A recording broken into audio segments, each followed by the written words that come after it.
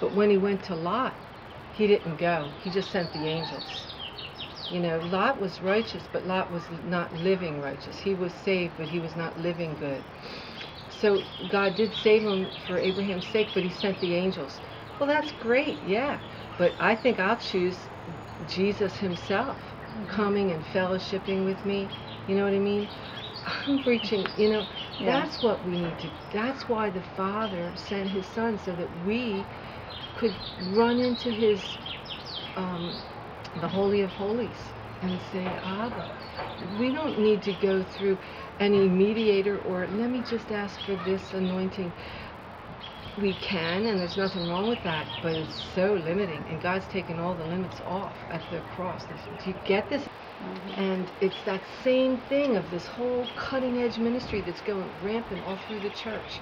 Oh, did you get the latest book? So-and-so had a revelation.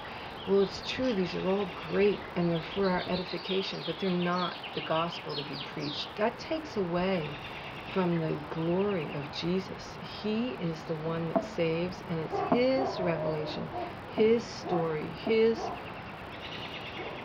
anointing, his cross. This spirit that's been loosed on the earth, it doesn't care what you're doing. It's all good as long as it takes away the attention from Jesus, because Jesus saves, and that's the power.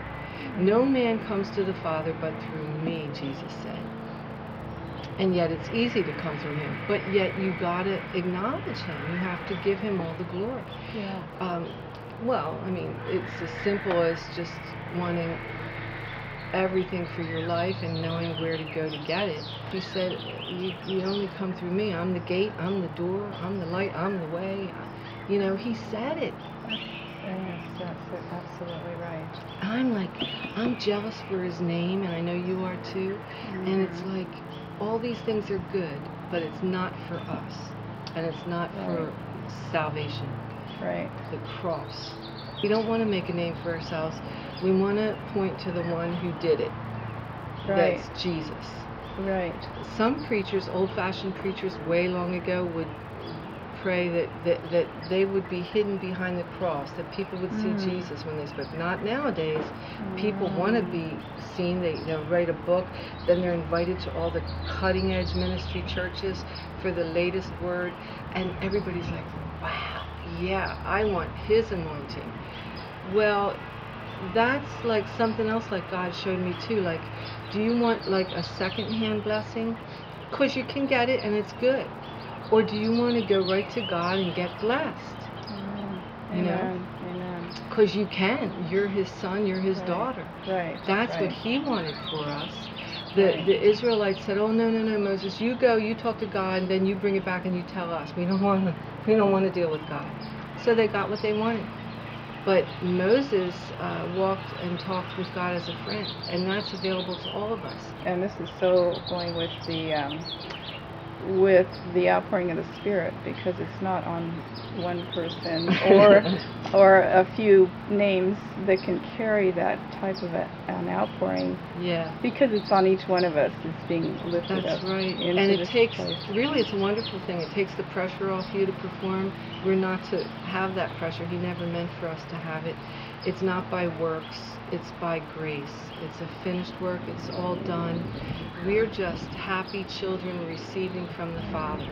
Yes. All that he purchased for us through his Son on the cross, the finished work that Jesus did. And it's a free gift. And if you try to earn it, you're insulting him, because you don't do that when someone gives you a gift. You're grateful. It takes away from that relationship that he wanted, that we're just, wow, you're awesome. Thank you. I don't deserve this. What, you mean you became sin and you gave me your righteousness? And now I don't have to feel guilty, and I can go right into the throne room and talk to my dad, my Father God. And it's all about grace.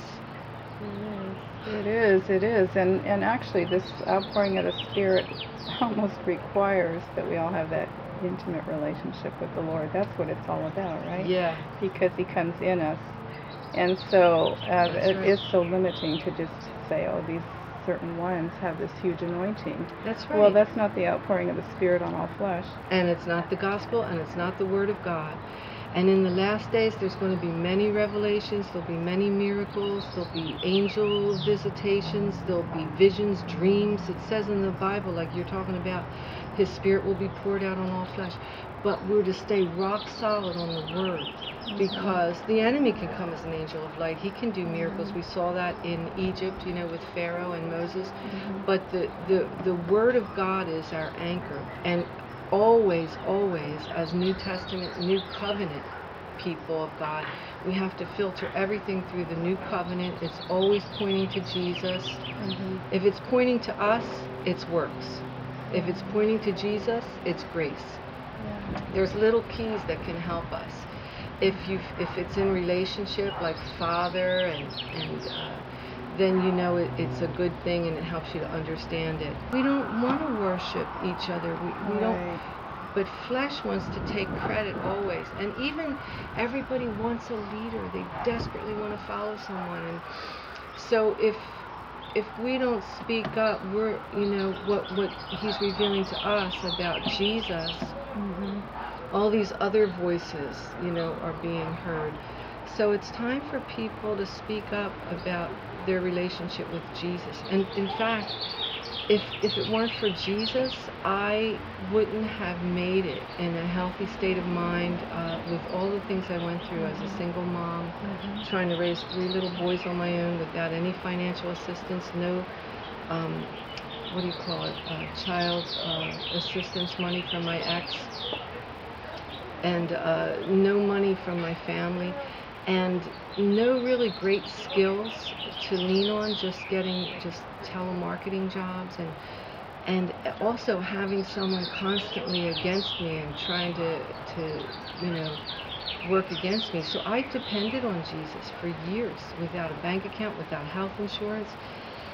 And I've seen people with much more sort of lose it, or depend on drugs, depend on just sleeping around to get help. But the Word of God and Jesus Christ Himself kept me.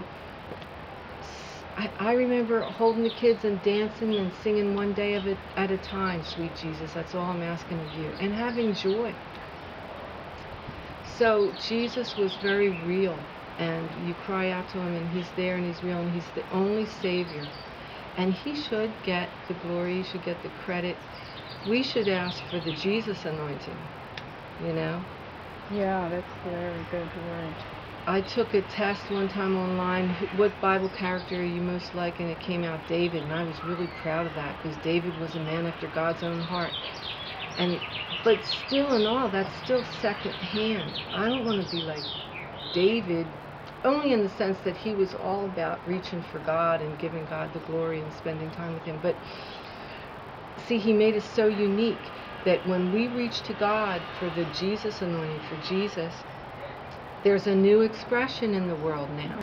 We have to get things in their right order, and I think it should start with Jesus. He's seated at the right hand of the Father, above every principality and power. He put us there with Him. He gave us His righteousness from that finished work on the cross. He said it's finished. He paid a totally high price for us. That's how precious we are.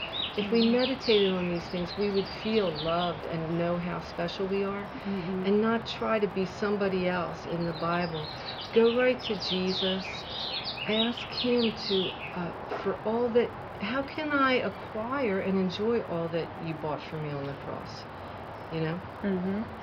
And I think one of the keys in doing that is realizing that He gave us His righteousness. So stop feeling nervous, like I can't ask for that. I'm not that good to.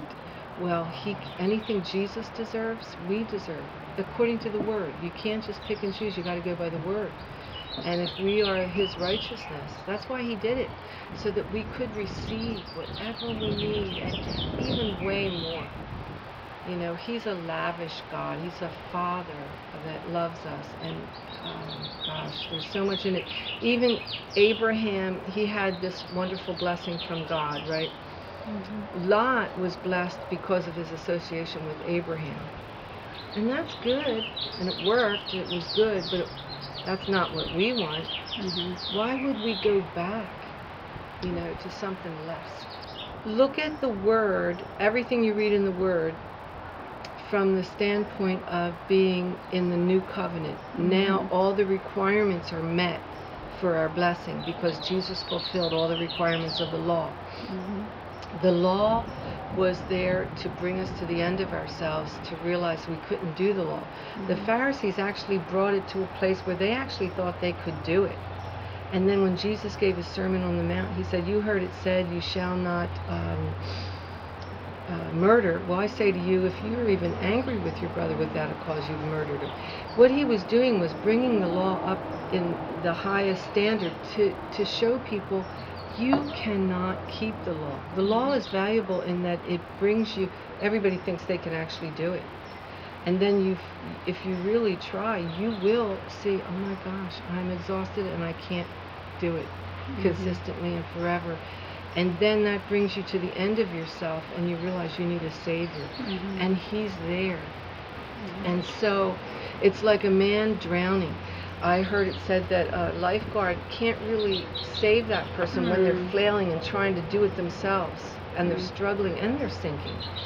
But he'll wait nearby until they realize they're exhausted and they're spent. Then he comes in and takes them to safety. And that's what the law does. We're flailing, we're trying to do it in our own strength. We get exhausted finally, we realize we need to be saved. Jesus is right there, he's been waiting for us. And he brings us to the safety of the finished work of the cross. It's all done. He paid the price that we could never pay. Paid our debt, took our shame, our guilt, our sin, our sorrows and griefs he bore. So when you're sorrowful and grieved, it's actually a choice. You can say, wait a minute, he bore my griefs and sorrow. I'm not going to bear this. Exactly. You can actually make a choice. Right. Some people feel like, well, I have to feel guilty. I did a terrible thing. Well, that just repeats the cycle of sin, guilt, shame, sin, guilt, shame. Really, the best thing to do at that point is to say thank you that I'm the righteousness of God in Christ Jesus. Because all our sins have been paid for, past, present, and future. He'll never have to be crucified again for future sins.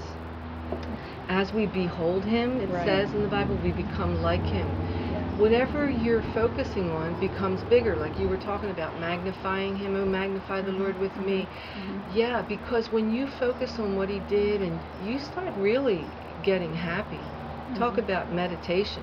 Think about it. And Jesus says, come reason together with me. Though your sins were as scarlet, they'll be white as snow.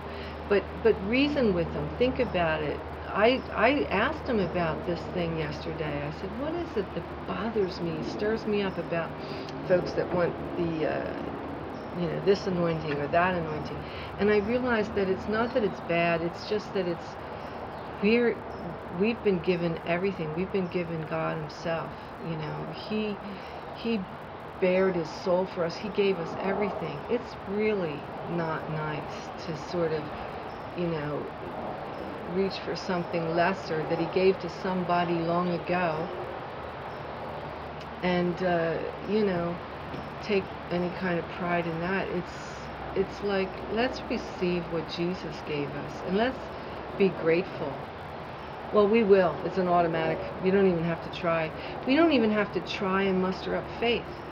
We just have to dwell on grace and think about, picture him on the cross dying for us while we were shaking our fist at him. We weren't repentant.